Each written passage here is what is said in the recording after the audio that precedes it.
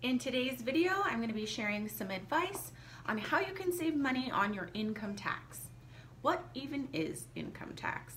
Income tax is a tax that individuals have to pay in respect of their profits on their income. This is generally paying tax on the money that you get from your employment. So how can you save money on this constant tax? Let's talk about it. First up, contribute to your pension.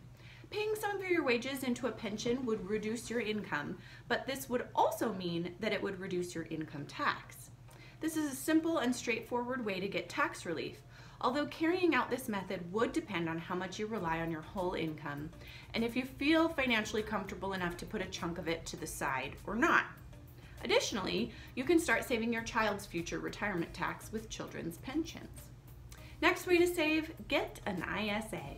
Getting an ISA is a tax-free way of saving your money and arguably may be better than a standard savings account in this way, since you have to pay tax on the interest you earn in these savings accounts.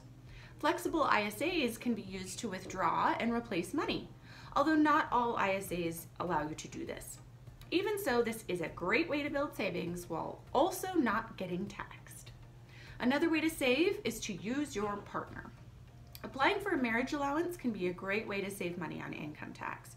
If one of the people in the couple loses their job and becomes a non-taxpayer, the marriage allowance could really help out. As a couple, you can benefit more from paying less tax. Lastly, get a financial advisor.